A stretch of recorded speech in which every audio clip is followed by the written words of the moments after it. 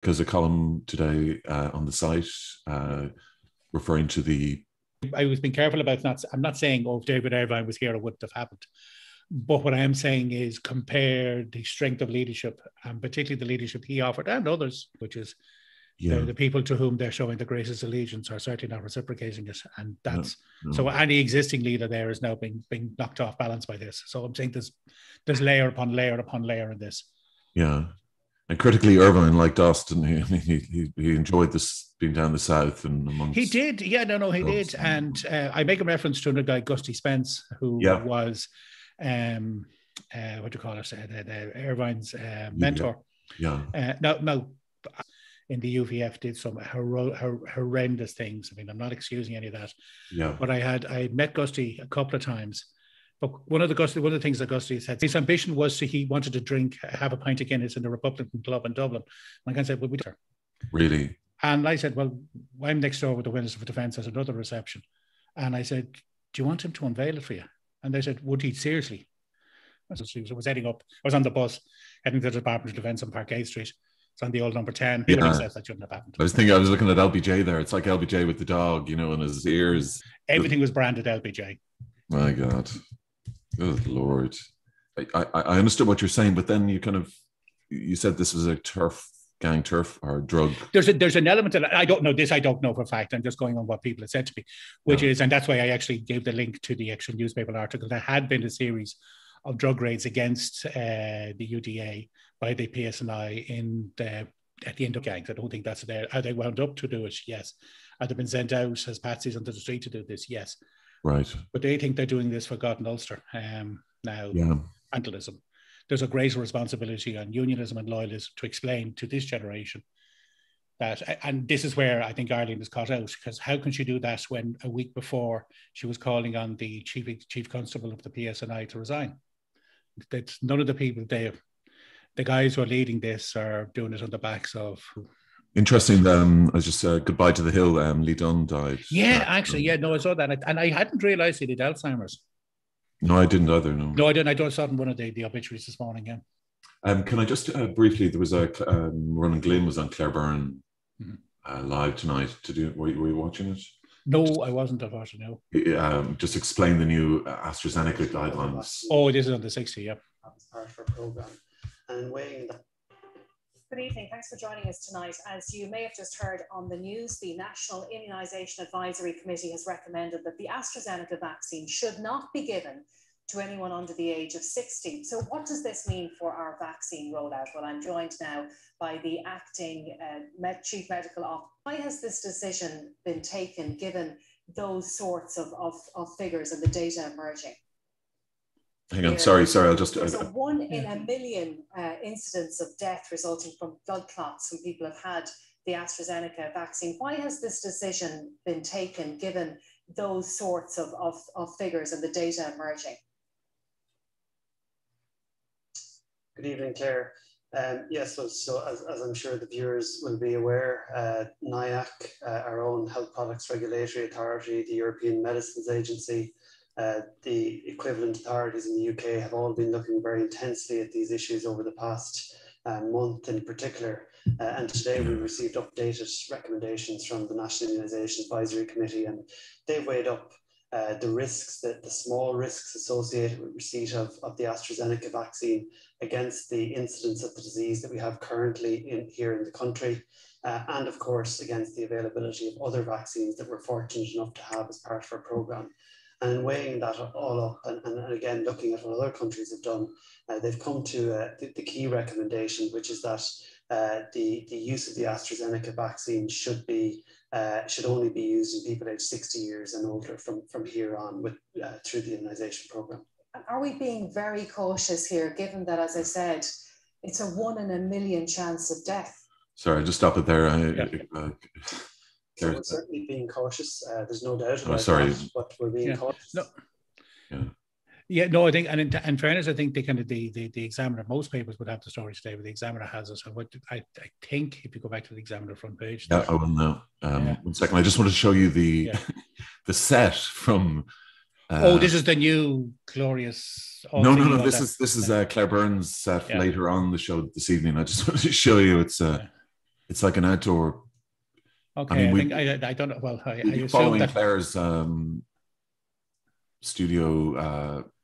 Can you see that there? Isn't there something as well, which is that prime time again now? We've got a studio makeover as well. Yeah, they've got I think that's a virtual backdrop, but this is the real thing. They've got a portaloo here, and this is a small pizzeria. It's a pizza stand, which is kind of tiki, which is kind of, so I presume it only does Hawaiian pizzas. Yeah, pineapple toppings. Anyway, yeah, I'd imagine that it's kind of, it's quite bespoke. Anyway, so yeah, the examiner had it, but the examiner at the top there, kind of above where it says AC Jabs, has a good breakdown. Actually shows again the numbers of vaccinations of the vaccines due to arrive into the country over the next 3 months, which is based on the Department of Health figures, which in turn were kind of prompted by RTE Primetime's program. I think it was last Tuesday week back, or last Tuesday to say rather. Yeah. And you see that we looked at the AstraZeneca accounts for about 20% of the total. So you've got 3.9 million coming in, about 800,000, maybe slightly less, are I think it's about 800,000 are from AstraZeneca. 20%. About 20%. Yeah, about 20%. Okay. So now the 3.9 should be enough to get them through, and allowing that, and of that 3.9, 600,000 are Johnson & Johnson, which are single dose. So in terms of capacity, that brings it up to 4.5. So clearly what NIAC has kind of said, look, there's enough doses to do us if we take the AstraZeneca out of it, but it's leaving everything very, very tight. And it has to mean some slippage in terms of the timeline. Now, whether it's slippage of 2 weeks, 3 weeks, I have no idea. I'm not going to make a guesstimate out of it. Assuming that it's a 10-week, a 12-week rollout, you've lost 20%. That you will pick it up in July. I assume that this means this rolls into July rather than finishes by the end of June. Yeah. Would you be confident if you were over 60 and in line for the? I'm not far off. I'm not terribly. No, I know. Derek, well, and I fear that if they have to wait any longer for that, I think I will be over 60. If you were 60, would you be confident taking it? I would actually. I think. Would you? Yeah. Yeah. I think the risk is well within the risk compared to catching COVID. I think it is, and everything's there is a risk, and there's risk with any vaccine, etc. Now, think about it: should it be a risk that's enforced on people? Should it be a risk we said, well, listen, we have decided that's the vaccine you're getting, and you take it or leave it? Well, then I think they said that today. They said that today. You can't choose your vaccine. No, that's why I would assume that they're taking AstraZeneca out of it, because. Yeah, but not if you're over 60. But my point is, if I were over 60 and somebody said, listen, look, you're coming for your vaccine, you can either have the AstraZeneca today or you can wait a month or 2 months to get one of the others, I would probably take AstraZeneca today. Right. But what NIAC said is, no, we're not giving that choice at all. We're taking AstraZeneca out for that cohort. And I kind of understand why they're doing it. I do think it is an excessive caution. So be it. But I just hope that the net result of this doesn't mean that we're now, things that people were hoping to be preparing for at the end of June is suddenly pushed into August. But isn't this inevitable? These are experimental, even if they, they're tested to the same way any other vaccines have been tested. It's just been done in a far more compressed time, and companies have had the time, energy, resources, state support to fast track a lot of these. But the testing has been exhaustive. You need. I mean, time is something that it didn't have, and time is something that. What you did is you had time, which is 6 months last year, which is, I think you had the phase 1, and lots of these vaccines were starting around June, July. So there is time, but you're right. But if that was an ordinary, you're right. If ordinary vaccine, there would have been maybe a 2 or 3 year period, but there wouldn't have been the cohort of people tested. There wouldn't have been the number. So in terms of time multiplied by numbers, people and the rest of it, in terms of the incidence or the possibility or the permutations, the combination, whatever the phrase I'm looking for is, I think that's it. They've kind of caught up with that one. I have no problem with an abundance of caution. I have no problem with this. I am just saying that my worry, and I put it no stronger than this, is, look, we've had slippage after slippage in targets. We've had slippage after slippage in kind of not getting things, missing timelines. There's a certain amount of leeway within the system. They've now used it up for this one. if there's another screw up, if there's another mess up, if there's a problem with the delivery of Johnson & Johnson, if there's a delivery problem with Pfizer, then suddenly now we do have a problem. So we've actually put all our eggs in one basket. That's fair enough. There's enough there to go around, but we can't afford another mess up. You can't afford a mess up with the delivery. You can't afford another mess up. I think, in fairness, particularly if you're promising like certain freedoms to the vaccinated and certain freedoms taken away. Like Stephen Donnelly was on this morning and he was saying, well, look, Micheál Martin has said, look, by the end of June, 82% of people will be vaccinated at least once, which is beyond the point of herd immunity. Well, and I know that there's an argument, is that 70%, is it 75% or whatever. When it was put to Stephen Donnelly this morning, he was saying, well, look, that's not a guarantee. That's our aim. That's what we're hoping to get to. That was before he knew the NIAC advance, or before the NIAC advice was public. So I don't think the government can afford any more slippages on this stuff. I don't think anyone can take another more slippages. I think the government's actually, all I can judge it by my own attitude. And I suddenly kind of found in the last 2 weeks, I've been a lot more upbeat. Now, you wouldn't know from reading the column I write, but I've been a lot more upbeat. Yeah, you seem very well. And I genuinely believe, like, I'm 59 this year. So I'm thinking, okay, look, I'm probably going to be vaccinated by the end of May, first week in June. More than likely, I'm going to get the first vaccine by then. That's not terribly far away. Yeah. I can start planning things I'm not going to plan anything in July or August, but I think maybe by September, October, I can actually say, well, look, I can start going somewhere, visiting people and doing things. So mentally I've been putting, but if somebody comes back to me and said, okay, listen, forget all about that, put that back 6 weeks, I think that's going to be a body blow. And I just think I think the government just has to be very, very cautious about that. I think they were cautious. I think you can see why they didn't want to release the numbers a week before last, but it was the right thing to do. I think you got to talk to people like adults. You got to talk to the country like adults. And I think people will kind of accept this AstraZeneca position. By the way, AstraZeneca have not covered themselves in glory from minute one, day one of this. Missing targets, messing people around. And it's not their fault, but you're kind of going, listen, guys, that they're not Pfizer is emerging with great credibility. Johnson & Johnson has the capacity to emerge with incredible credibility. Same with Moderna, and there's whatever the Novavax, I can't think of the other one, is supposed to be coming kind of in a couple of months' time as well. And in Britain, they're still going ahead with it. There's no halt on their rollout of AstraZeneca. I mean, it's their jab, I guess. So. Well, it isn't, except they're using, the UK is using a ton of Pfizer as well. I think Pfizer is anywhere up to 50% of what they've been jabbing in the UK. So I think maybe, I'm not too sure that there hasn't been an issue in the UK. I haven't looked, I can't remember now that I was watching something earlier and I wasn't paying full attention. So I'm not absolutely certain. I think there might be some kind of advice, health or guidance. Maybe it's voluntary, maybe it's giving people the option. Yeah. But I mean, I think that, there's, it's systems, which is, look, the difficulty with this is that people felt that they had an option and they could say, well, listen, I'll take that vaccine or that vaccine. I think maybe then you could actually say, well, look, fair enough, if you're prepared to take the risk and it's an informed risk. And like, people are well capable. I mean, there was one lady, I think she was on Newsnight last week. She was a doctor and her brother had died of a blood clot in the UK of AstraZeneca. And like, she was angry. She was distraught naturally, but she said, but by the way, I'm due my second dose of AstraZeneca this week and I'm taking it because I've informed myself, I'm satisfied with the risk. That's it. So people understand. I think people can make decisions, and I think there is such a burning need within people. Her brother died. Her brother had died. Her brother was as a result of the vaccine. Yeah. And I think it was specifically this issue. I think it was on Newsnight. I can't remember. Was it either Newsnight or Channel 4? It seems like last week.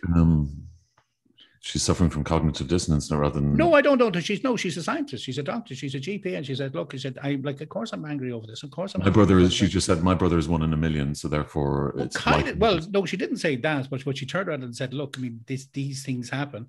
I'm angry that it's him. I'm angry that it's happening. I don't blame somebody. I don't blame the GP. I don't blame the system for doing this.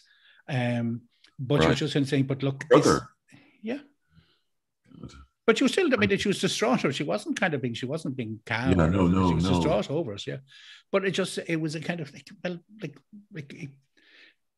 I know, I appreciate in car accidents. why people sort of view the medical community sometimes as like a bit of a cult. They really do believe in the scientism of it, the absolute. Well, I believe, but there is nothing wrong with believing in science.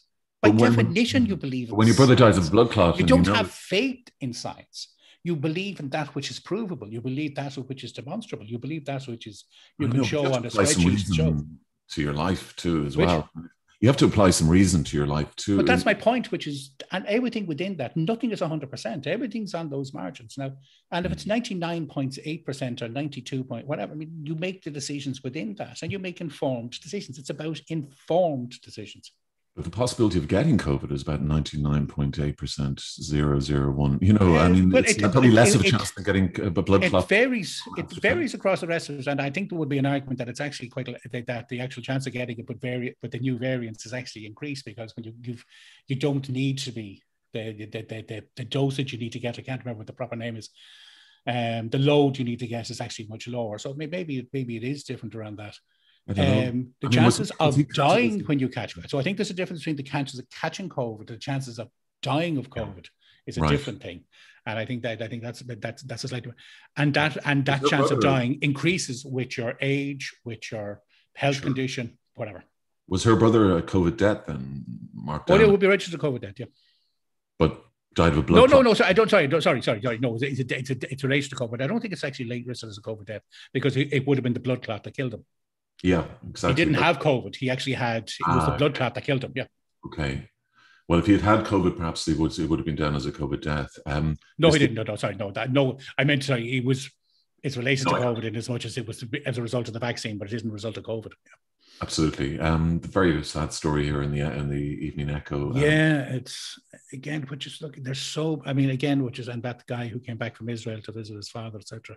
Yeah. It is just horrendous now. I think we mentioned off camera earlier. Look, I was in hospital. I tried to go to hospital today just to see somebody, to see a specialist, and I was in and out. And same 2 weeks ago when I was down for tests, I could not for a second, I couldn't fault the hospital. They were superb. Yeah. Just the rest of it. And the staff, and it's staff, it's management, it's the whole group of people there are operating under tough conditions, but they are making the experience as easy as they humanly can for people coming in and out. So whether you're there as an outpatient, as I was, or you're there as a patient, or you're there to see whatever, they're making the experience. But even within those circumstances, the situations are tragic enough, particularly in this case, the lad, as you say, on the echo. Yeah. It's just horrendous. And it's just, and again, you multiply that out by only a certain number of people have been able to attend a funeral. There's the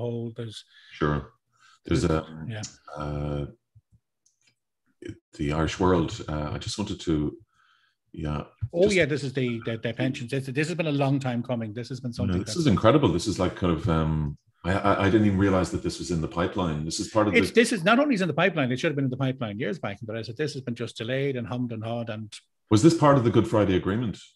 It's a follow-on. I think it's more to do with Andrews, as far as I remember, which is one of the outworkings of that. Okay.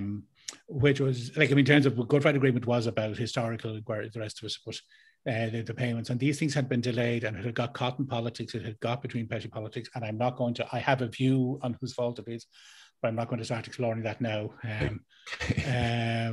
But you can guess why I might be pushing the finger at it. But that had got caught up. It had gone to court. The court had basically said, look, there is no objection to this. There's no problem with that. There is no false equivalence. People who are victims are entitled to compensation. Yeah. Move on with it, because these people they're now getting older. This relates to things that happened 25 years ago. Yeah. And this is racist. Now I see the backdating is to 2014, when the scheme probably should have come in. So I haven't seen the details and the rest. This is long overdue. This should have been something that was done by a previous exexecutive, and should have been. And this will be people who say were injured, and it's see, the problem with Northern Ireland is you get who's a victim, who's an innocent victim. Is somebody planting a bomb and the bomb explodes and kills them as their victim, but their family's not a victim. They've lost. Yeah. So it became this kind of within this hierarchy, and that became the issue. Who I don't want to be paid from the same scheme that paid somebody who could have been a terrorist or was shot by the army while they were trying to do something else allegedly.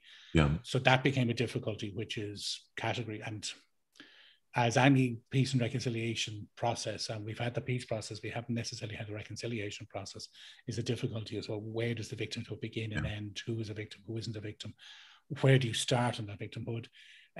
Who are the innocent? So it becomes really difficult and becomes really complicated, and that was part of that kind of got. So you see, there's judge-led panels, so there will be, but there's now clearer thing, and it is basically to give them, not say the benefit of the doubt, is to say, look, you are entitled to this, etc. So, but I mean, just there's so many people who are genuinely were just going around their normal business, and then a bomb went off or were caught in a situation, of course, which they had no intent of placing them in. And the psychological, I mean, the whole everyone was in trauma, weren't they? I mean, it's a huge one. And like, if you look at what happened in we think the Enniskillen, I mean, in terms of, I mean, that reached to Spain, and it's intense. That's when people were there, and so there's a massive panoply. And look, in terms of even people who are engaged in terrorism, etc. I mean, that there is also the trauma that's sometimes they were put into that they allowed themselves to be put in that position, but what brought it about was another trauma. So I mean, it's of course, would that include like a lot of these things? Trauma builds trauma and breeds trauma. So I mean, it's would that include Oma? Derek, would it? Yeah. Which would that include Oma? Best my knowledge, it does. That's my knowledge. I haven't looked at this in Greenwich. I just actually saw there. Yeah. Very interesting story here that a professor, an Irish speaking professor, is he's been appointed the first ever foreigner as a personal trustee of the Kew Gardens Board in London. He'll be reporting to the Queen on Kew Gardens, the largest botanical gardens in the world. He'll be personal trustee. He'll be responsible for reporting directly to her. Yeah. On you don't seem particularly impressed. Kind of nonplussed and the rest of it. Yeah, well, it's kind of, I'm glad to see the Queen in constant touch with the grassroots, but well, I mean, it's a long way from Sir Anthony Blunt, who was the keeper of the pictures. Yeah, she's now got a long hair. That's what's his name? Bennett. Alan Bennett's great play, and the rest of which opens up with her kind of, it was a question of attribution, which is just a brilliant concept around the play, which is talking about the guy being the fourth man as part of the thing, and then kind of, well, what's the background of this painting? How do we know it's genuine? And this incredible conversation conducted at two levels. It's just again, I'm a big fan of Bennett, but just his wordplay in that is just superb. Wherever she may roam. This is Bernard Purcell is probably out having a pint tonight, added to the Irish World, because in London the boozers are back. Yeah, but outside only, isn't it? Yeah, there's a great picture actually on the cover of the Star that I must show you. We'll get to it anyway. This is Rachel Blackmore, fantastic. The Derby. I wish that I'd known beforehand. 11-1. I would have. It's one of the few races I ever stick any money on. 11-1. 11-1 she came in on. Right. Right. I thought the bookies were battered. That doesn't sound like a... It's not a huge number. I think because they pay out, and I don't know what the second, third one there is. Because everybody has Housewives and everybody putting it on, it was a kind of novelty bet, or not a novelty bet. Well, no, that was. Yeah. I'm sure you would have got it. I'm sure you would have got it at a better price kind of earlier. I think it came in as 11-1. So that's what it started out at. Yeah. And it's I think racing has recovered from it. It was probably only last month, but your man sitting on the horse, remember it looked like racing was the image. Well, no, I think he took a hammering, but but look, he did. But this is a look. I mean, right? Look, racing first and foremost, a goddamn big industry here. It pays a lot of money into the economy. But I think I even saw that in wrestling, which is they've kind of got their heads around how to do closed race meetings, get the stuff broadcast out to people, etc. And kind of, but look, I haven't said that I'm not a big race goer. I'm not a big horsey person. There are a couple of occasions I have been, like good Beach Punchestown or up to Leopardstown. The atmosphere is electric. I mean, in fairness, it is something that I do see why people get excited by it.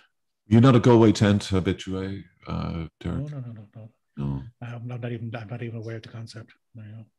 You're I have not... no memory. I have no memory of that whatsoever. I was now. I have. I am not known. I am not now, nor have I ever been in the COVID tent. No. I'm gonna. I've got the Irish Daily Mail has just come in. Can I just? Yep, no problem at all. Yeah. It's pretty much the same as logistical nightmare now with the AZ. Yeah, I think they didn't help themselves today by basically cancelling all AstraZeneca doses tomorrow, and considering that we're not down to the 60s yet, I just thought that was a kind of a strange one.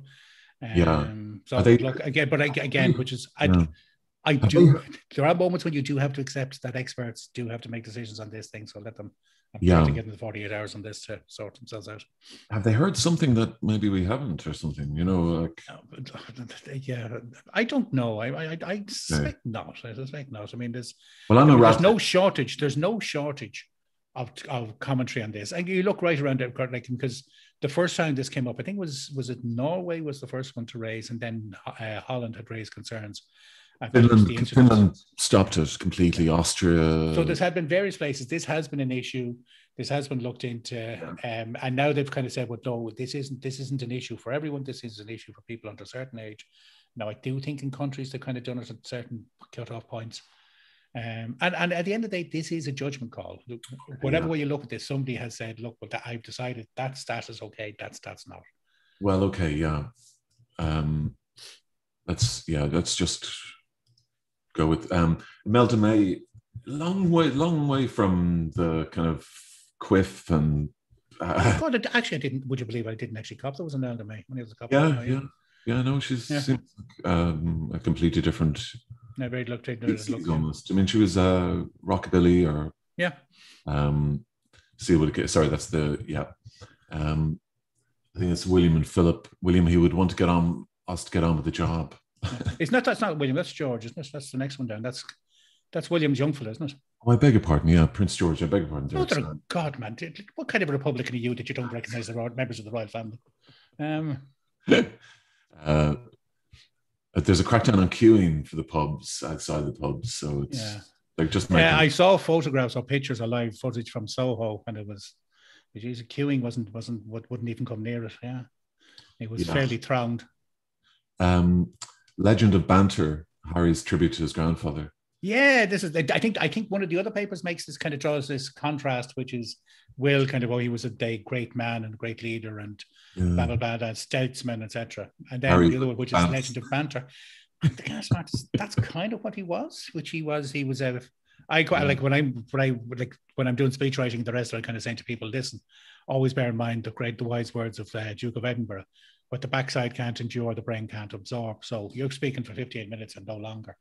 I think, but he was and apart from the extremely politically incorrect and very 1930s jokes uttered in 1990, or one-liners, he was actually quite quick quitters. I mean, there's stuff from him from the kind of the Variety awards from the 60s where he's trading quips with Eric Morecambe. Now they're all very deferential. But he was a kind of I would say he was kind of a naval figure, and the rest of us, I'm sure he was salty enough, etc. He was completely racist. I'm not defending him. He's a product of his time. He's a Greek from the 1920s to 1910s. He was a bit more racist even than that. I grant you that. I grant you that. Yeah, I mean, he was. It's interesting to see the picture of him. Well, not that he had kind of like Dickie Mountbatten and all that, but the photograph of him with McGuinness it's extraordinary, really, isn't it? Yeah, it's physical. And by the way, and I think the thing which is thinking today in the Stormont and in the Assembly, there were tributes paid, and I think Shinner's really kind of got the mood right last week, which is with their tweets and their comments, etc. And said, look, we pay tributes, we recognise the role of the royal family in. I don't think I think it has been commented on here before, but certainly like when I was involved in Glencree many years ago, one of the people who visited there was Prince Charles. No, I wasn't inside in the room because Prince Charles met with a load of victims there, a lot of people who'd come through Glencree. Right. And I talked to people, like he addressed them, but then actually turned around and said, but I'm a victim too. And people said, like, I lost my uncle. Yeah. Oh God, the man's name's going out of my head. Who was Philip's uncle? It was his great uncle. Mountbatten. Mountbatten. Why that name wouldn't go to my head. But he lost him. But he actually talked to people as in, like, we're all equals. It was, I'm told by people who were there kind of going, they were genuinely kind of, they weren't expecting this. They were expecting him to come in and tell them that they're all done wonderful. You know, the kind of the typical royal family stuff is at your own head. And that's thank you very much and move on. But they were genuinely kind of, I'm not saying that the royal family moved the peace process forward by any stretch of imagination, but they kind of did bits and pieces when they were told to, when they were required to. Yeah. Well, I would say did her big, huge symbolism here. Completely.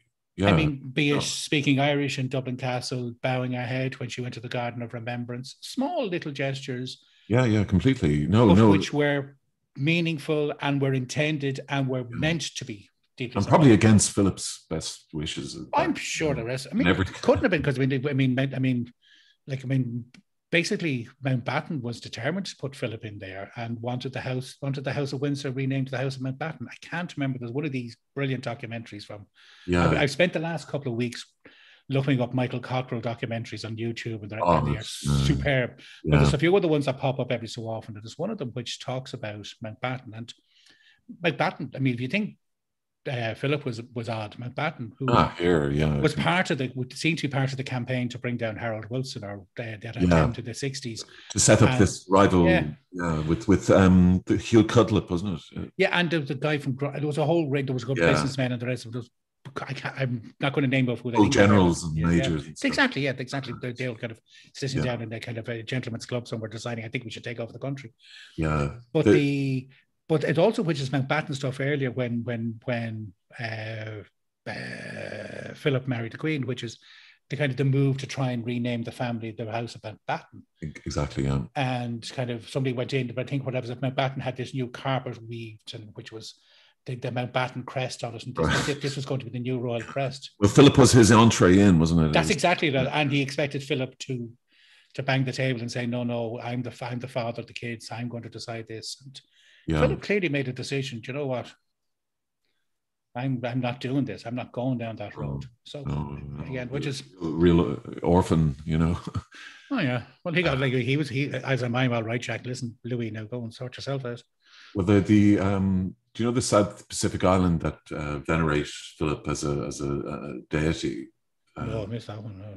Yeah, there's a tribe and they speak Pidgin English. You know, Pidgin English. That's kind of But they deify Philip as a god, you know. And I saw an item in the news tonight where they how they broke the news to them. Yeah, they're heartbroken, you know, obviously, and but most odd. No, that I don't know if you know. There's a brilliant comedian, Alex Edelman. He's a young guy. He's a young New York comedian, but he made a big career in the UK. He's only late 20s, early 30s. But he used to do this thing about Coco, the gorilla. You know, the gorilla who could communicate and talk. Oh yeah. And anyway, but he said like one of the famous things was Coco had done a couple who had met Robin Williams and had connected completely with Robin Williams. But somewhere in the news it announced that they told Coco that Robin Williams had died. And he said, like, but they have to. He wasn't going to read about it. Just why did they tell him? And they said, like, so what's the next conversation? They go, well, this is really bad. So the Coke was kind of go, this is dreadful. Robin Williams has said, I got to tell Harambe. How's Harambe? And I said, like, why did they tell people in this island? Let them exactly. They're not going to find about it in CNN. I assume they're not. Fair is it? And were you... are you interested in the Cameron story? Yeah, I have now. I haven't really gotten into it, and I just saw it on the front of the FT, and I saw the rest of it, and I can't remember somebody. I think actually Alistair Campbell had a good couple of series of tweets on it today. Yeah, which is, listen, guys, this is bad. This is seriously bad. Oh, Campbell, yeah, well, he would. Yeah, oh, no, he would, but he also saying, but listen, guys, this reaches right into cabinet. Don't get hung up on the Cameron deserves to be flogged for this. But don't get hung up on that aspect and miss the bigger story, which is the ease of access across the cabinet, the ease of access. The number of these guys are looking. Boris's own stuff for the rest of it. So let's not miss the wood for the tree. Let's not miss the forest for the sake of a couple of trees. But it is a horrendous story. Well, Boris has turned on. Excuse me. This is some of that old-fashioned boozing on the Thames, I think. Daily Express, we'll get on with the job, and it's about Harry Page, a cheeky legend, yeah. That's the contrast, which is the kind of, that I think, no, this is the next one, actually. It's the Metro that has words apart. Oh, yeah. A legend of banter, a lifetime of service. Yeah. One of them is talking about the Queen's husband, and the other guy is talking about his granddad. Exactly, yeah. Carefully choreographed, perhaps, I'm a cynic, though, I would be surprised if there wasn't some management in this. Yeah. Life after lockdown for dogs. I am concerned that, dogs aren't just for lockdown. They're for life. You're obviously not. So it's okay. No. I have to say, I would, there was part of me was thinking about a year ago, maybe would get a dog, and I would love to have a dog. Problem is, I travel so much. I don't think it's fair. You're going to be traveling to putting a dog in and out of kennels or hand them to this person, that person. I just don't think that's fair in any animal. But maybe a goldfish, how the hell are they going to know? But so it isn't. But if I thought I could have had a dog, I would have gladly had a dog here. Now, the problem is the damn thing would have to walk itself, because I wasn't walking it anywhere.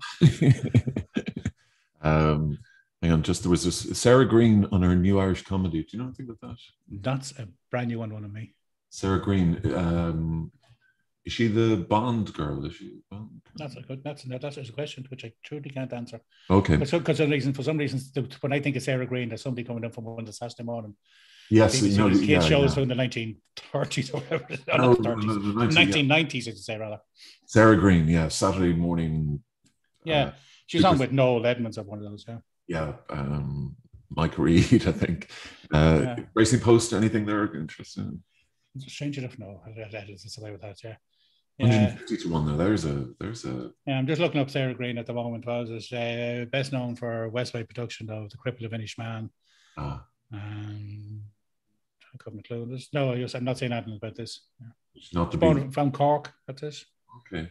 Oh, she was in that. She was in Dublin Murders. I forgot about that. Yeah. All right. Yeah. This is great. Great photograph. Yeah. Aye. We're living the dream, Dave. Absolutely, yeah. Thank God it's not soup. They'll never finish the bloody bowl. Anyway. That's great, isn't it? Fire-ups outside in the snow, beer in the rain, and queues at the shops. But we honestly... The amazing thing is, that would have been... I think as explained to you earlier, which is like an appointment in the hospital and just there was delay. So I was about to just get a coffee and stand outside. It was absolute heaven. And even if it was raining, I was thinking, you know what, I don't care. It'd be grand. It was just to get out and in fairness, I was outside my 5 kilometers, but somebody thought I'm not allowed to go outside 5 kilometers. What the hell am I on about? No. How's your mum? Actually, grand, not a problem. I mean, that not a problem with the vaccine. Not that she was on, she had Moderna shot there, so I think she's due a next shot the end of next week. Yeah. So grand. Again, which is the weather where she is now kind of just turned a wee bit over the last day or two. So she was giving out that it's only 22 degrees or whatever the hell it is, plus rain. So. Nobody's ever happy anyway. When will you see her again in person? Well, that's what I'm saying, which is it was one of the things that actually came up in Eamon Ryan's point and the rest of which is like when Wayne was right, mentioned about the hospital quarantining and the rest of it, like, well, why are people who are vaccinated in Israel or somewhere else, why did they have to show? Because there's no international standard on proving that you're vaccinated. You can't just go and say, I've been vaccinated. Like, well, where's the proof of it? Where's the certificate? And right. No, the people don't recognize each other's and they don't know what the rest of it. So the sooner the green passport is sorted out or that green card is sorted out, that I can go to Spain. As soon as I can go, I'll go. That's it. I mean, if I'm vaccinated in June, July, and I can get into a plane in the first week of July, I'll pop over and see her for a couple of days and I'll come back. And I don't mind. Friends of mine that live on the French-Belgian border, but they live on the French side, so they had to go down to Brussels. Both of them are vaccinated. Both of them have had their 2 shots, but they still need to have PCR tests before they go down to Brussels. It kind of seems a wee bit redundant. And if anyone's had a PCR test, it's not the most pleasant thing, particularly when you have to pay for it as well. And so they have to go down and get a PCR test. But because the PCR test is recognized, but they don't recognize the certificates on. So the sooner this thing is sorted out, a green, whatever they call it, the green card, the green certification, or the YAP or whatever it is, the sooner that's sorted out, the better, because let people, and to have a system that's commonly recognized, that, because I mean, the look, no doubt, yeah. Will you make a nice colony for us rat lickers then, Derek? Will you arrange that? I mean, with your influence, give us a sort of space where we can live happily and maybe grow our own food. And well, I'll tell you what. Actually, here's talking about looking at YouTube late at night. Something I discovered, which I was totally unaware of, and of course everyone else knew, but I had no clue about, which is that Lambay Island has a colony of wallabies. I never knew that before. Amazing, isn't it? It is extraordinary, extraordinary. And there's a couple of American kids. Nobody talks about it either. There's a couple of American kids who did a documentary about it, and it's the Baring family, or the Baring family, who owned the island, etc., or something like that. But anyway, whatever. There's a couple of young American kids who've done a couple. Highly recommend to people, go onto YouTube, look up Lambay Island wallabies. A couple of fascinating little documentaries. I'll put it up on the site tomorrow. About 15-minute clips and the rest of it. So what I'm saying is, Dalkey Island, that's fair enough. Lambay, Ireland's Eye, we'll find somewhere for you. I mean, like a little. Yeah, well, there's loads of little islands off the coast of Spain. I mean, like, where you are there. Spike Island is available, I gather. Yeah. I'll talk to Dan Boyle on Thursday. And absolutely. I'd love. I mean, if you're stuck for a few bob to stick yourself in Dan Boyle on Spike Island, I'll throw in a few. We'll start to GoFundMe. I have no problem with that. No, Dan's getting the vax out. Oh yeah. Anyway. I know he's getting the vax, but I just think he should be on Spike Island anyway. Yes, I know. Derek, thank you. No problem, Tom. It was a joy. Derek's column's on the site today, and hopefully we'll see you next Monday. Absolutely. Yep. No problem, Tom.